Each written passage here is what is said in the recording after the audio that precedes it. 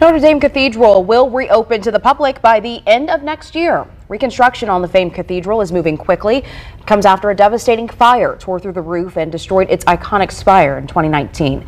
Officials hope visitors can return by December 2024, and authorities made the decision to rebuild the 12th century Gothic art monument just as it was before the fire. An exhibit paying tribute to the hundreds of artists working on the reconstruction opens tomorrow in Paris.